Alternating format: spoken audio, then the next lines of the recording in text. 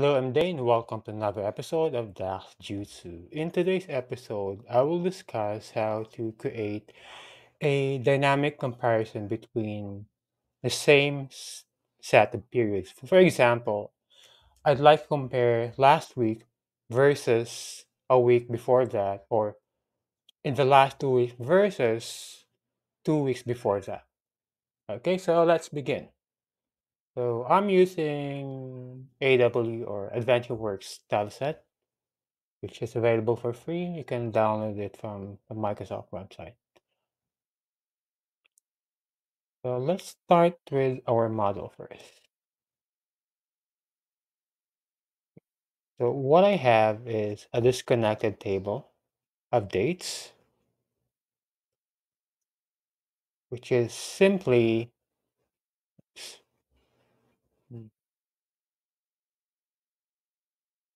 a summarized dates table. So I have this original dates, then I took a calendar year and the dates. And then I have another table which is I call presets. So presets will filter disconnected dates based on the date. So what it does is that if I go to preset and I select 1 week, it will give you the dates for the last week. And when I say for the last week, which the last week, the end date of my dataset is June 15, 2020. So from June 15, 2020, we include 6 days prior. So we have 1 week. And the same goes with the other days. On 20 days, let's just select 2 instead of 120 days. And how I created this table, please refer to my other video, which I will provide a link down in the description. And initially, I used um, a bidirectional one-to-many relationship between many-to-many single direction and bidirectional one-to-many relationship in a small dataset. The performance difference is negligible. But when it comes to large dataset, choosing one, using many-to-many single direction over the other will be generally more optimized. It's because the filters don't have to propagate between two directions. Okay, and let's move on to our measures. So in this,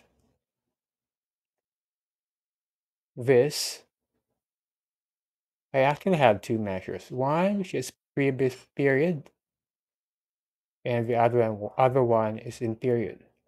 And the reason why I had to use a disconnected table is because if, for example, this is coming from a disconnected table, this dates. For example, I use the column from the one that is related to our fact table. This is what will happen.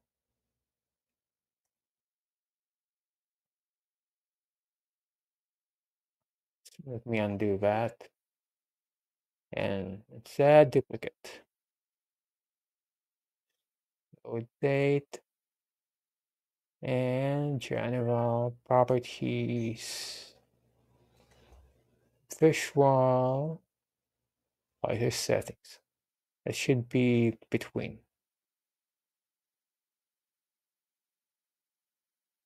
Hmm, oh, weird. Okay. 6:15. Okay. So this is what happens. Okay. Let's say 6:15 is custom. and select just 1 week, for example. Then select 6/1, and then I normally can,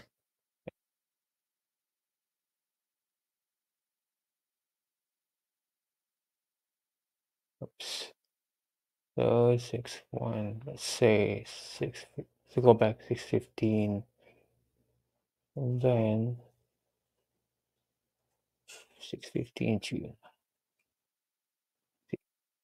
We should be able to see a dot for June 15 and another dot for June 14. But because we use the column that's coming from a related table, we're only seeing one. So the only visible row now is for June 15. So that's why there is a need to use a disconnected table. So going back to that, let's discuss our measures. So again, this visual has two measures, one for previous period and the other one's in period. So for previous period,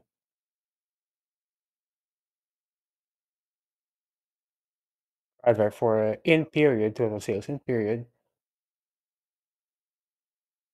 I use this formula. So we have total sales and keep filters treat us,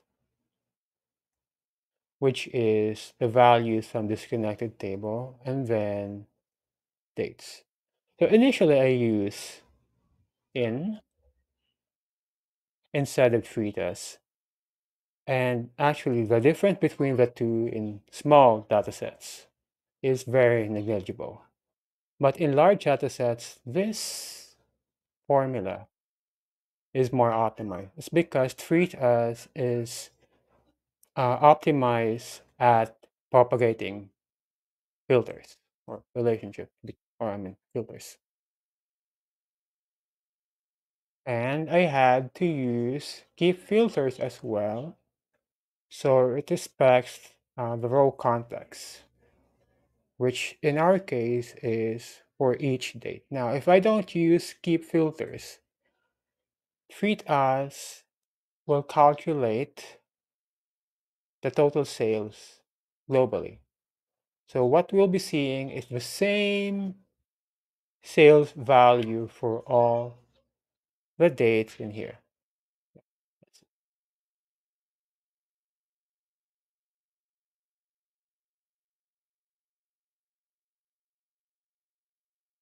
See? But by using keep filters, treat as now respects the raw context for each date.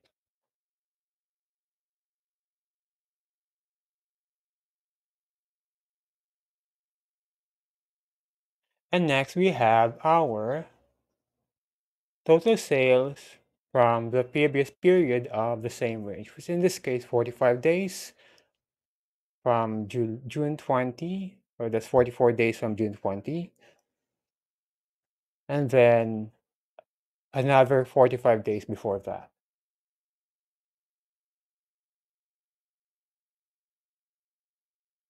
Okay, so the formula is, first we need to find the minimum date that is in our disconnected table.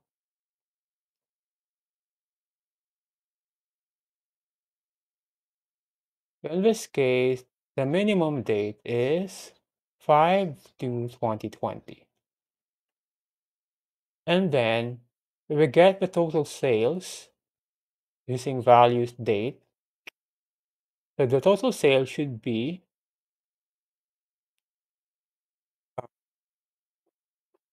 supposed to be. This is just before the minimum date because we don't want to include the minimum date in our calculation for the previous date. So that should be just minimum date disconnected. And then, so that's the total sale from the dates Min date disconnected minus days in period. So days in period simply counts the number of days that is currently selected. So days in period, if we go back to that, it simply counts the number of rows that is currently visible. So if we look at this, how many rows are visible? So we have 45 row visible because we selected 45. Now let's go back. So that's again total sales from the dates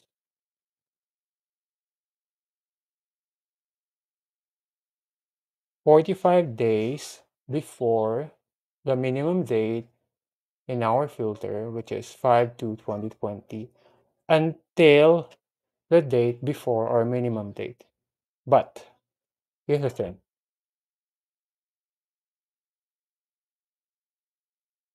But here's the thing. The problem is if we use a line chart, we will see a gap, which is very obvious. Let's look at this. Because our previous period sale stops at 5/1/2020, there's no connection between the two periods. So in order to connect these okay, two dots or two dates here, we need to change our measure to less than or equal to min date disconnected. That's why the name of this measure is total sales previous period without a gap. Now, let's enter. But of course, we need to calculate the previous period sales correctly. So we have another measure which calculates that. And this one doesn't have a gap. It's simply, and I mean, this one is just within what's supposed to be within the periods that we are supposed to include. Because that's what we will need in computing this.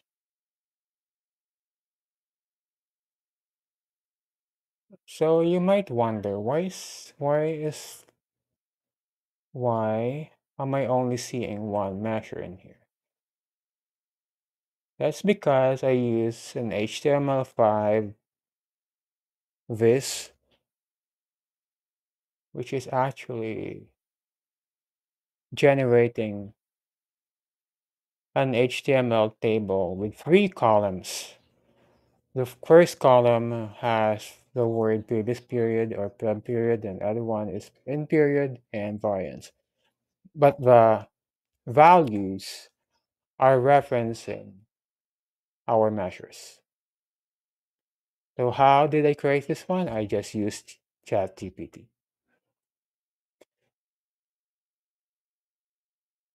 Now let's check.